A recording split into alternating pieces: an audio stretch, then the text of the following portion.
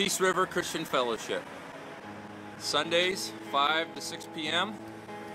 We have service, followed by fellowship, 6 to 7 p.m. All are welcome. We meet at Point Loma United Methodist Church on Sunset Cliffs, right in the heart of Ocean Beach. We want it to be near where there's need. And in fact, this morning as we pick up clothes, there's a homeless person who's passed out right in front of the church. There's plenty of need here. And what are you doing here? Taking blood pressure, stopping people out. We got the big clinic in the back. Okay, well. Need to be seen by nurses and doctors. Okay, we'll go take a look. Thank you. Folks are about to come in. We're at the Episcopal Center. The calm before the storm. What's a God thing? Tell me what's happening here. Oh, this is a community feed for those in need and an opportunity. It's a Matthew 25 ministry. Got some eggs and bacon.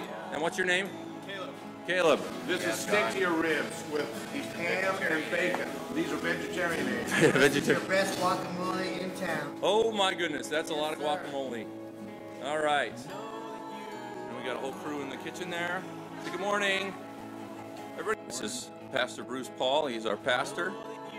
And this is the room in the basement of Point Loma United Methodist where we store all the clothes for our homeless distribution center. We do it the last Saturday of every month down at the Episcopal Center on Sunset View, just down the street. And that's what we're doing this morning. We're here to get clothes and take them down there. This is clothes donated from Point Loma students, various people here in Ocean Beach, and from San Diego First Church youth. I'm very blessed to have so many clothes that we can do a significant distribution once a month.